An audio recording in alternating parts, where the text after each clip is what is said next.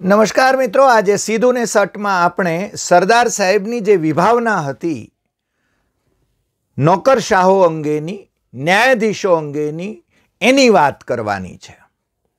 અને હું બહુ સ્પષ્ટપણે કહું કે સરદાર સાહેબે જ્યારે IASની શરૂઆત કરી, ઓક્ટોબર 1946માં એમણે એ દિશામાં પગરણ માંડ્યા અને ICS અધિકારીઓ જવાના હતા, અંગ્રેજોને વફાદાર જે હતા એ અધિકારીઓ જવાના હતા. એની જે આપણે આગલા એપિસોડમાં પણ વાત કરી. એ પછી દેશનું એક તંત્ર જળવાઈ રહે એને માટે એક બ્યુરોક્રેટિક આખું માળખું ઊભું કરવા માટે જે વ્યવસ્થા, પરમેનન્ટ બ્યુરોક્રસીની જે વ્યવસ્થા ઊભી કરી, એ કેવી વ્યવસ્થા હતી એની આપણે વાત કરવી છે. હું હરિ દેસાઈ આપને સીધીને સટ વાત કરવા માટે હાજર હોઉં છું રાતના 9 ટકોરે. અને તમે અમારી આ વાત જો એમાં તમને ક્યાંય એવું લાગે કે અમે ક્યાંક ચૂક્યા છીએ, ક્યાંક ભૂલ કરી છે, તો તમને જણાવવાનો અધિકાર છે. પરંતુ માત્ર આપણને લખવાની છૂટ મળે છે, પ્રતિભાવો વાળવાની છૂટ મળે છે, એટલે આપણે બેફામ નિવેદનો કરવા એવું યોગ્ય નથી. તમને અમારા એપિસોડ ગમે તો તમે છે ને એને વધાવો, ન ગમે તો તમે બહુ સભ્ય ભાષામાં કહો કે આ એમાં ક્ષતિ છે, અથવા તો આ તમે ઉમેરણ કરી શકો છો. મારે આજે જે વાત કરવી છે એ સરદાર સાહેબને કયા ગરા, એટલે કે કમિટેડ સરકારી અધિકારીઓ અને ન્યાયાધીશો કેમ ખપતા નહોતા એની આપણે વાત કરીશું આજે. હું તમને સાચું કહું તો આજે નવા ચીફ જસ્ટિસ, આપણા દેશના નવા chief justice doctor justice Dhananjay Yashwant Chandrachud, એમણે હમણાં બોમ્બે હાઈકોર્ટમાં, મુંબઈ હાઈકોર્ટમાં જે એમનું સન્માન થયું, અને એ હાઈકોર્ટમાં એ વકીલાત પણ કરતા રહ્યા અને ત્યાં જજ પણ થયા, અને આજે એ દેશના મુખ્ય ન્યાયાધીશ છે. ત્યારે એમણે જે શબ્દો કહ્યા, એ જે ભાષણ કર્યું, જે સ્મૃતિઓ વાગોળી, એની વાત મને છે ને બહુ જ ગમી. કારણ કે આજે મેં એમનું આખું વ્યાખ્યાન સાંભળ્યું અને હું તો તમને છે ને એવી સલાહ પણ આપું કે તમે YouTube પર જઈને એમનું આ વ્યાખ્યાન આખું જરૂર સાંભળશો. બહુ સહજ ભાવથી એ છે ને વિદેશમાંથી PhD થયેલા છે, છતાં બહુ સરળ અંગ્રેજીમાં વિથ અ સ્માઇલિંગ ફેસ, એક મળતાવડા માણસ તરીકે એ છે ને જે વાત કરે છે, તમને હૃદયમાં એ છે ને અંકાઈ જાય એવી એ વાત કરે છે. અને પોતે એક સામાન્ય પરિવારમાંથી આવ્યા છે, પણ એના ક્યારેય ઢોલ નથી પીટ્યા. પરંતુ આ ભાષણમાં એમણે એમના પરિવારનું બેકગ્રાઉન્ડ પણ કહ્યું. તમને ખ્યાલ હશે કે એમના પિતાશ્રી યશવંત ચંદ્રચૂડ એ પણ દેશના મુખ્ય ન્યાયાધીશ હતા, અને એમણે પણ આ દેશમાં બહુ જ સારી છાપ મૂકીને એ નિવૃત્ત થયા હતા. એ આખું વ્યાખ્યાન આજે જ્યારે સાંભળ્યું તો એમાંથી એક વાત મને છે ને બહુ જ સ્પર્શી ગઈ, અને એ છે કે તમે જ્યારે જજ થાઓ છો, અને તમે જજ થાઓ એ પહેલાં તમે કોઈ રાજકીય વિચારધારા સાથે સંકળાયેલા હો, એનાથી પ્રભાવિત હો, પણ તમે જ્યારે જજ થાઓ છો ત્યારે તમારી સામે જે લક્ષ્ય છે એ પેલું રાજકીય લક્ષ્ય નથી. રાજકીય અનુકૂળતાઓ જોવાનું એ તમારે માટે મહત્વનું નથી. તમારે ન્યાય, ખરા અર્થમાં ન્યાય તોડવાનો છે. અને એટલે જ એમણે જસ્ટિસ કૃષ્ણ આયરનું નામ લીધું, કે જે EMS નામુદ્રીપાદ, કેરળની માર્ક્સિસ્ટ સરકારમાં એ મંત્રી હતા, જસ્ટિસ કૃષ્ણ આયર. અને એ જ્યારે જજ થયા અને સુપ્રીમ કોર્ટના જજ તરીકે એમણે જે ચુકાદાઓ આપ્યા, એ ચુકાદાઓને માટે એમને લાખ લાખ સલામ. મને બહુ સ્પષ્ટપણે કહું તો મારા રસનો વિષય છે આ, કે બ્યુરોક્રસીના સંદર્ભમાં સરદાર સાહેબનું જે વિઝન હતું, એ વિઝન એની ગમે ત્યારે વાત કરવાની હોય ત્યારે મને છે ને બહુ સ્પષ્ટપણે કહેવા દો. મારી પાસે એ 10 ઓક્ટોબર 1947 તમે ગૂગલ કરશો તો પણ તમને છે ને કોન્સ્ટિટ્યુઅન્ટ એસેમ્બલીની ડિબેટ એ મળી જશે. તમારી પાસે આ લોકસભાએ પ્રકાશિત કરેલા વોલ્યુમ્સ કોન્સ્ટિટ્યુઅન્ટ એસેમ્બલીની ડિબેટના કદાચ હોય કે ન હોય. તમને ન હોય તો તમે the constituent assembly of India debates 10 October 1949 એ કરશો તો તમને એ દિવસની આખી ડિબેટ જે છે, સરદાર સાહેબે જ્યારે સનદી અધિકારીઓ, જે ICS અધિકારીઓ જે અહીંયાથી અંગ્રેજો ગયા પછી જે સનદી અધિકારીઓ આપણે ત્યાં રહેવા માંગતા હતા, એમને માટે સુરક્ષા કવચ તરીકે, બંધારણીય સુરક્ષા તરીકે જે જોગવાઈઓ કરવા માટે એમણે અપેક્ષા રાખી હતી, એમાં જોગવાઈ કરવા માટે એ જ્યારે વાત મૂકી રહ્યા હતા, ત્યારે પંડિત જવાહરલાલ નહેરુ સહિતના કોંગ્રેસના ઘણા બધા સભ્યો, તમને ખ્યાલ હશે કે બંધારણ સભામાં કોંગ્રેસની બહુમતી હતી અને બીજા બધા તો બહુ થોડા લોકો હતા, પરંતુ એમાંના કેટલાક પંડિત જવાહરલાલ નહેરુ સહિતના લોકોને સરદાર સાહેબની આ વાત પસંદ નહોતી આવી અને એમણે કહ્યું હતું, સરદાર સાહેબે, કે જુઓ, એમણે ક્યારેક આ અધિકારીઓએ ક્યારેક આપણી ધરપકડ કરી હશે, આપણે માથે છે ને એમણે જુલમ ગુજાર્યા હશે, પરંતુ એ વખતે એ અંગ્રેજોના નિષ્ઠાવંત હતા. પરંતુ જ્યારે એમની પાસે વિકલ્પ છે કે એ અંગ્રેજ શાસનની અંદર ત્યાં જઈને સેવા કરી શકે, અથવા તો ત્યાં જઈને એ પેન્શન રળી શકે, અથવા તો જે બીજા હતા અધિકારીઓ એ પાકિસ્તાન ગયા હતા અને બાકીના જે લોકો અહીંયા રહ્યા એ લોકોએ એમની ચોઈસ ભારતમાં રહેવાની કરી છે, એટલે આપણે એમને આવકારવા જોઈએ અને એ દેશના નિર્માણમાં એ લોકો કામ કરશે સારી રીતે. અને એટલે જ એમણે એમના માટે ખાસ પ્રાવધાન કર્યા હતા અને એમને જે સગવડો આપવાની હોય, ધારો કે એમના પગારને એ બધા બહુ જ ઊંચા હતા, તો એ પગાર કઈ રીતે મેન્ટેન કરવા, અથવા તો એમની સામે કાર્યવાહી કરવાની હોય તો એમને કઈ રીતે સુરક્ષા કવચ મળી શકે, બંધારણીય સુરક્ષા મળી શકે, એને માટેની જોગવાઈઓની એ વાત કરતા હતા.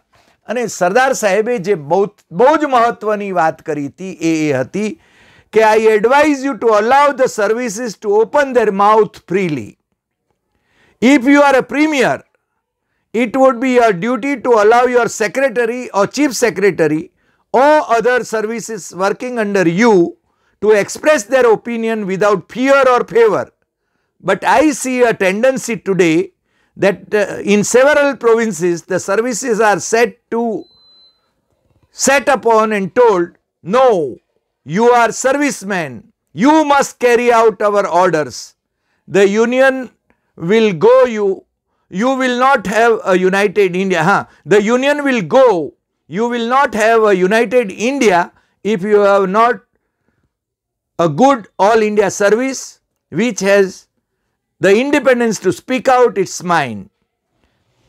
એ બહુ સ્પષ્ટપણે કહે છે કે એમને મોકળાશથી તમે છે ને એમનો મત વ્યક્ત કરવા દેજો. તમે જો એમનો મત વ્યક્ત કરવા દેશો રાષ્ટ્રના હિતમાં, તો છે ને આ ભારતીય સંઘ એ છે ને એનું સ્વરૂપ જળવાઈ રહેશે, નહીં તો છે ને એ ખેદાન મેદાન થઈ જશે. અને એ એમ કહે છે કે જો તમે એમને એ રીતે નહીં ટ્રીટ કરો તો તમારે આ બંધારણ જે આપણે ઘડી રહ્યા છીએ એ નહીં, એને બદલે તમારે કાં તો કોંગ્રેસનું બંધારણ અથવા બીજું કોઈ બંધારણ અથવા તો RSSનું બંધારણ, જે તમને ગમે એનો તમારે અમલ આ દેશમાં કરાવવો જોઈએ. અને એવું થશે તો શું થશે એની તમે કલ્પના કરી જોજો. સરદાર સાહેબે પોતાના સેક્રેટરીઓને પણ કહ્યું હતું કે તમારો મત મારા મત કરતાં જુદો હોય તો પણ તમે છે ને એ નોંધજો ફાઇલ ઉપર. અને જો એવું બનશે કે મને લાગશે કે દેશના હિતમાં તમે જે વાત કરી છે એ છે, તો મારો મત પણ હું બદલવા તૈયાર છું. બીજું, તમે માત્ર એટલે કે રાજકીય નેતાઓ, રાજકીય શાસકો એ છે ને આ અધિકારીઓ એમના નોકર છે, એટલે એમના ઓર્ડરનું એમણે પાલન કરવાનું જ, એવું જો માનતા હો તો એ પણ ભૂલ ભરેલું છે. એવી વાત પણ એમણે એ વખતે બંધારણ સભાની અંદર કહ્યું હતું. અને એ બહુ સ્પષ્ટપણે કહે છે કે એમને આ અધિકારીઓને તમારે જે અંગ્રેજોને ક્યારેક નિષ્ઠાવંત હતા એ અધિકારીઓ જ્યારે આપણે માટે કામ કરે છે, આ દેશના નિર્માણ માટે કામ કરશે, કારણ કે હિન્દી છે અને આપણા દેશને માટે એના નિર્માણ માટે કામ કરશે એ અપેક્ષિત આપણે માનીએ છીએ.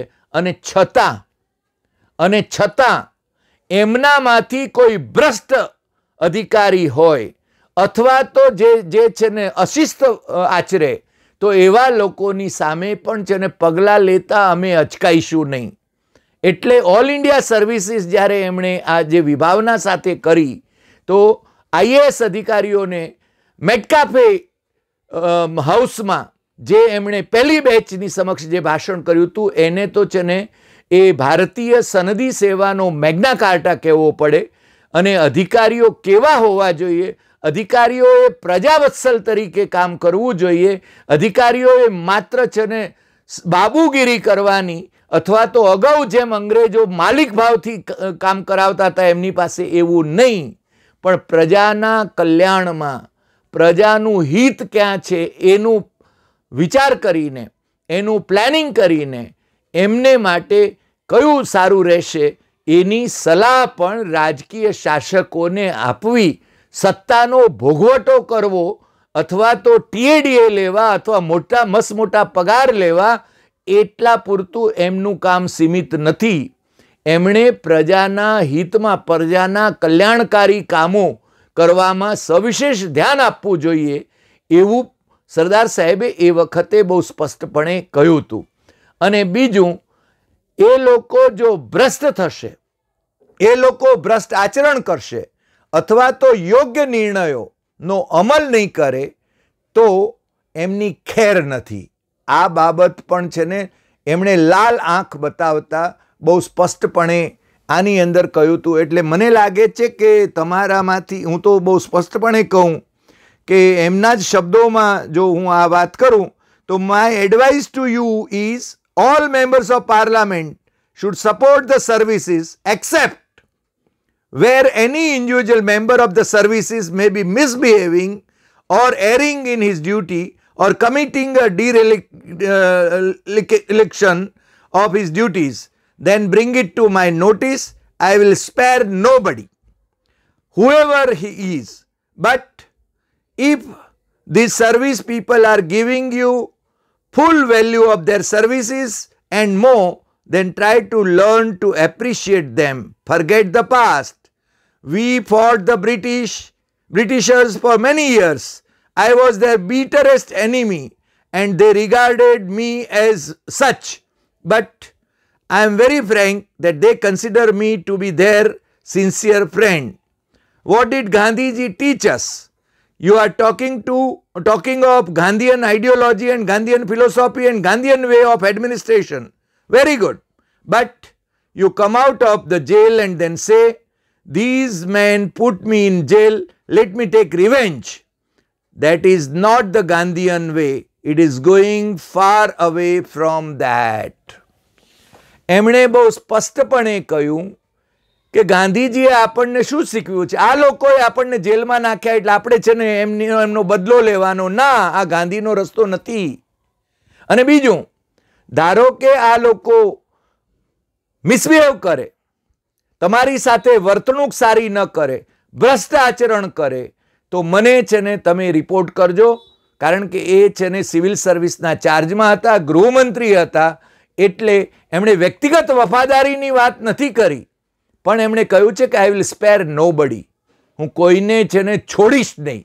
એટલે આ આઈએએસ અધિકારીઓ કે આઈપીએસ અધિકારીઓ કે આઈએફએસ અધિકારીઓ કે બાકી જે પરમેનન્ટ બ્યુરોક્રસી છે એ છાકટા થઈ જાય છે અને ભ્રષ્ટાચારમાં છે ને રાજકીય જે શાસકો છે એમની સાથે મિલીભગત થઈ જાય છે, ત્યારે તો છે ને સરદાર સાહેબે કહેલી વાત આપણે એને આચરણમાં મુકાતી જોઈ ન શકીએ, પરંતુ જે લોકો સરદારનું નામ લે છે એ લોકોને પાસેથી એટલું તો અભિપ્રેત આપણે માનીએ કે સરદારે બંધારણ સભામાં જે વાત કરી હતી એ વાતને એમણે ગુંજે બાંધવી જોઈએ. અને આ વાત અમે એટલા માટે કહીએ છીએ કે આ તમે દર્શકો, તમને છે ને એની ખબર હોવી જોઈએ કે તમારા કે મારા કરવેરામાંથી જેમનો પગાર થાય છે એવા પગારદાર નોકરો એ આ રાજ્યનું અને દેશનું સારી રીતે શાસન કરે, પ્રશાસન કરે, એટલી અપેક્ષા છે. હવે તો છે ને સેવાને બદલે મેવા પણ લઈ રહ્યા છે. રાજકીય શાસકો જે છે, પ્રધાનો છે, ધારાસભ્યો છે, એ સેવા મફત નથી કરતા, એ લોકો પગાર લે છે, એ લોકો પાછા પગાર ગણાવે છે, પાછું ડીએ પણ વધે, એમનું ટીએડીએ પણ વધે. એટલે જે સેવા કરવાની હતી એને બદલે મેવા ખાવા માટે જ એ આગળ વધી રહ્યા છે. અમને સગવડો શું મળશે? અરે પ્રજાને સગવડો આપવાની વાત સરદાર સાહેબ કરી રહ્યા છે, અને તમે જે કરી રહ્યા છો એ તમને શું મળશે એની વાત કરી રહ્યા છો. એટલે મને લાગે છે કે આપણે બધાએ જાગવાની જરૂર છે. આપણે છે ને આ બાબતો સરદાર સાહેબે કહેલી, બંધારણ સભાની અંદર કહેલી વાતો એને સમજીને એ આપણે છે ને એને અમલમાં આવે છે કે નહીં એના પર નજર રાખવાની જરૂર છે. આજે આટલી વાત. ફરી મળીશું આવતીકાલે રાતે 9 ટકોરે. ત્યાં સુધી તમે અમને તમારા પ્રતિભાવો પાઠવશો, અને જો તમને આ એપિસોડ ગમ્યો હોય તો સૌથી વધુ શેર કરશો. જો તમે અમારી યુટ્યુબ ચેનલ ડૉક્ટર હરિદેસાઈ સત્યમેવમ તથ્યમ એ સબસ્ક્રાઈબ ન કરી હોય તો તત્કાળ સબસ્ક્રાઈબ કરશો, અને બાજુનું બેલનું બટન દબાવવાનું ચૂકતા નહીં, જેથી નવો વિડીયો અપલોડ થાય કે તરત જ તમને છે ને નોટિફિકેશન મળે. નમસ્કાર.